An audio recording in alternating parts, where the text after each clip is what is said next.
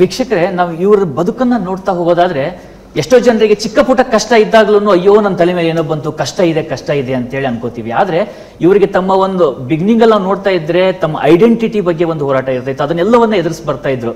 So there is a one seen in your movie wear in background wise we hear that they say when people were aspiring being something, there is a guy who was just wanted to be a citizen of that particular country. Those kind of fights.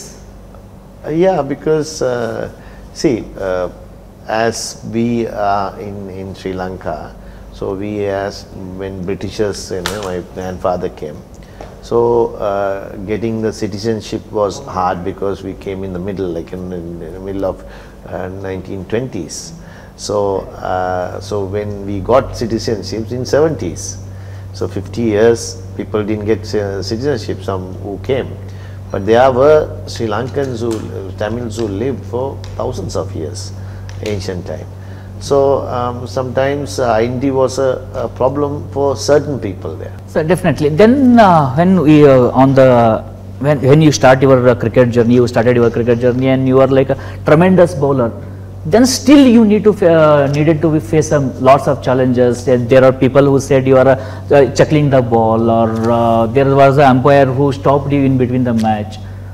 Yeah. So after achieving so much, again giving those kind of. But thing is, that is umpire can say that because if they think that has something to do, they can do that. So I got a lot of problems, but somehow I went for test and proved myself I am not doing that. So that is the challenge I have to go through in my whole career. So that was hard, but I have to do it to prove myself.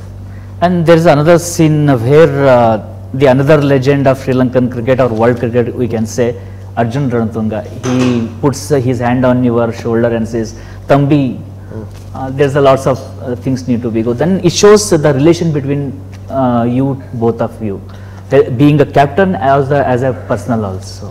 Yeah, he's one of the best captain I've ever played, and also he stood to me, and he like a father figure to me when you are young, because he was guiding me. So always I had his advice, and I did that.